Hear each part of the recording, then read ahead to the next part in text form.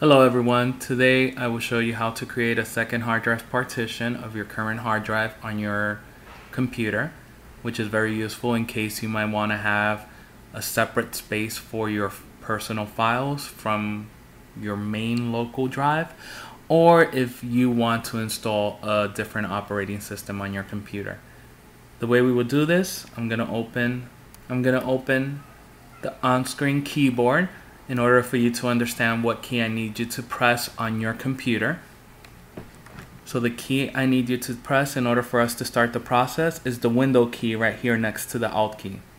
So that you're not going to do it as I am opening the on-screen keyboard and doing this. You're going to look at your keyboard and you're going to press at that key right next to the Alt and at the R at the same time. R as in Robert. That will open the Run taskbar. Let me minimize this. And in the Run taskbar, you're going to type diskmgmt.msc. That's going to open the disk management controls. Look into the description of this video in order to just copy and paste. That way you don't have to be typing just in case. Press OK. Now that we have the disk management control window open, you're going to take the pointer of your mouse over to the C drive and you're going to right click over it. That will open up the menu that we need. Left click is what we use to select things in our computer. Right click normally opens menus. So we're going to right click over the C drive and you're going to click on shrink volume. So the idea is that we're going to take our main hard drive and we're going to shrink it and have a certain specific space separate, which is what we're going to be using as the second partition. Your computer at this second will be evaluating how much space can you actually dedicate to that new hard drive. So here it tells you the size of available shrink space. You can't go over that size. I mean, if you want, you could type it here over that amount, but it will give you an error message once you try to shrink the space. The other thing that you could see is that here is telling you the size available in megabytes. So for every 1000 megabyte, it's the same thing as 1 gigabyte. So here it's telling me that 12,057 megabytes is available, which is approximately 12 gigabytes. That space is actually very good for what I need. I'm going to be using it to evaluate a new operating system on my computer. So if you need less than the space that it's telling you, you could type it in here. But like I said, the space that my computer is telling me of 12,057 megabytes is actually good. So I'm going to click on shrink.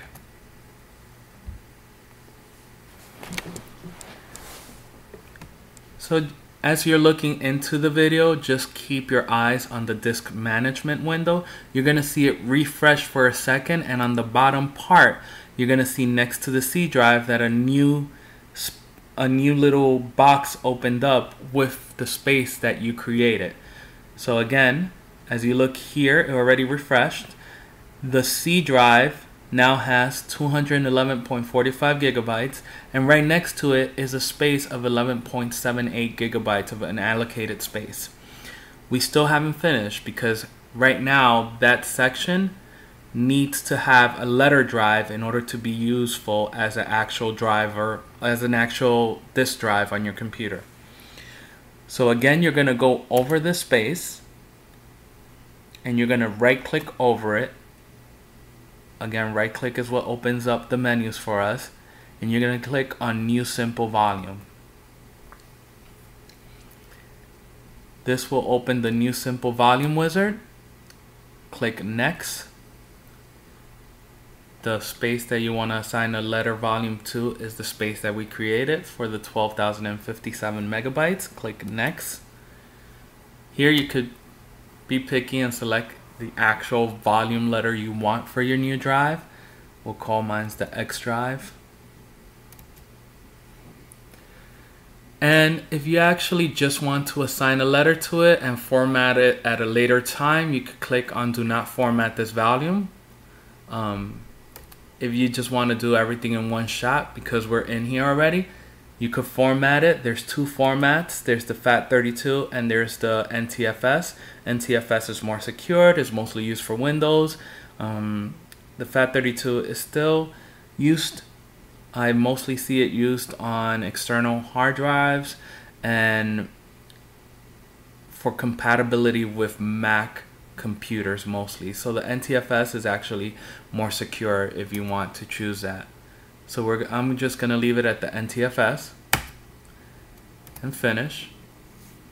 So it's gonna take a couple of seconds just assigning that volume, and now my computer has the new volume X drive. You could see it here from the disk management window. If you open up your file explorer and you click on this PC and you scroll all the way down, here you go, your new volume X, ready and available to be used. So just in case you did a mistake doing this partition, you could actually click right now in order to see the video on how to delete that new partition and how to unite it back to the C drive in order for you to redo the process over again. That's about it as far as how to create a second partition of your current hard drive.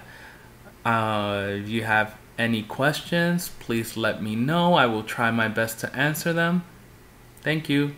Goodbye.